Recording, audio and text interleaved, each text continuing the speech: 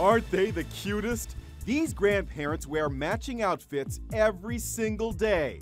One day it's red polo shirts and matching pants. The next day, blue on top, white on the bottom. Ed and Fran Gargiula have been married for 52 years. He's 76, she's 74. When did you guys start dressing alike and why? I guess it started maybe around 25 years ago when we were doing Western dancing.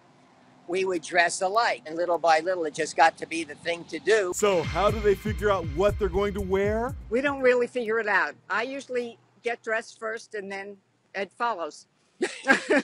Their 17-year-old grandson Anthony tweeted this photo montage that's taking the internet by storm. I thought that this would be something really cute to tweet with no intentions of it like going viral. And what's Anthony's favorite outfit? The bumblebee one, where she's wearing a black shirt and yellow pants, and he has black pants and a yellow shirt. It's the greatest thing. Ed and Fran stopped on the highway as they made their way home to Florida. Sure enough, they matched. Nothing exotic. We were on the road all day. Coordinating their looks is more than just making a fashion statement. I enjoy doing things with Fran, and she enjoys doing things with me. We just make the decision to love every day.